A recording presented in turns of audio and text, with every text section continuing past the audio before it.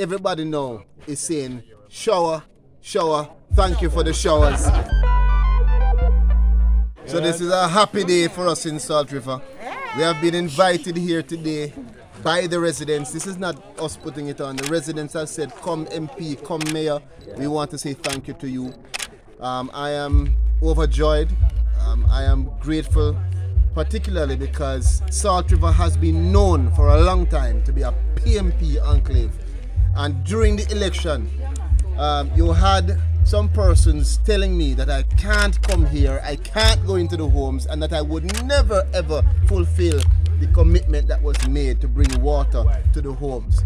We said we would do it in two phases. One, have a standpipe that would give people immediate water. What was happening, you had the naysayers saying we're carrying them back to the 1960s. Well, the people were very, very, very thankful for it.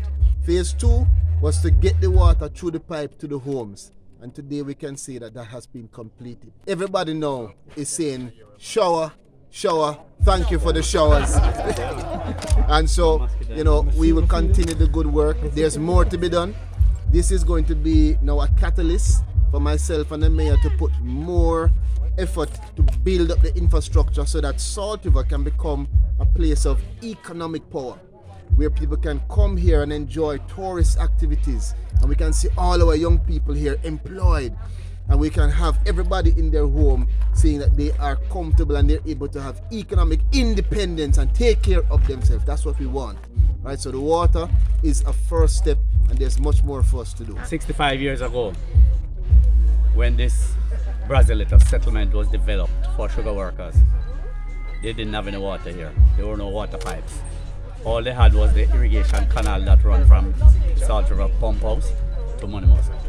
And that's where people used to extract water from the irrigation canal to their farming. You see a lot of trees here, a lot of fruit trees and so on. But they planted, they made use of that. But they had to buy drinking water and water for domestic purposes. So I decided when I became councillor that I would not retire until I got back water into Mitchelltown and get water for the first time in history in Salt River. So I was happy when Dr. Horace Chang placed me on the Rural Water Supply Board in 2008. And so immediately, that very same weekend, I did a tour with one of their engineers, trying to get a new source of water. This time, not from Kempsale because that was inadequate, but from Hayes, the Commoners 2 pump. And so I did a tour and I showed them exactly all the problems that we're having in the Rocky Point division and this area.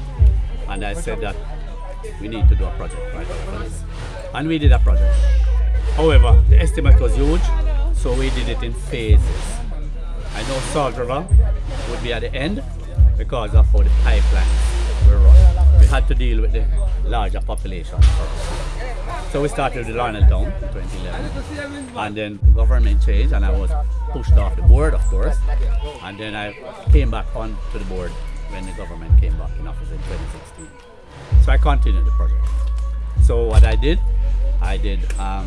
Portland Cottage. I put in a new pumping station, which I'll take you there sometime, and we built a tank at the Share Ice housing scheme, which is elevated 60 feet above the sea level, as well as replaced all the pipelines in Rocky Point, Portland Cottage, and run new pipelines into the streets that didn't have any. We also put in a new trunk main from into Mitchelltown and to Salt River, because we knew that's where we wanted to come, right here. So we are here today to celebrate first time in history after 65 years water coming to the community of Salt River. We have been plagued with this water problem ever since I was born until now. And I did not know that I would live to see that water coming to Salt River. But it is here, and I'm here to celebrate because I'm happy for it. Plus, majority of people overseas from Salt River is one of their major problems, why they don't want to come back and stay here because of the water problem. Now, if you look on my Facebook page, everybody is happy know that water is in Salt River. And I can say it loud and clear. People might not like it, but Councillor Maraj is very instrumental in getting the water here. We have our mineral bath there, which the parish council, the municipal corporation under the mayor has been putting heavy work into. I have met with the Minister of Tourism, and the intention is to make sure that now that we have water and we will have more infrastructural development, we are going to chart a course for the entire south coastline from Salt River going down into Mitchelltown, into Portland Cottage, into Rocky Point. All of those places are prime places for tourism because it is only 20-30 minutes from Kingston, and you have Manchester and you have the rest of Clarendon that wants a place where they can come and feel comfortable and feel safe. So we are working hard to build up infrastructure, to get jobs to the youngsters, and to make this the safe space for Jamaica to come and enjoy. I know it's a long way off and people will say it can't happen, but they said so about the water and they're now turning on water in the home. So go and have a good shower.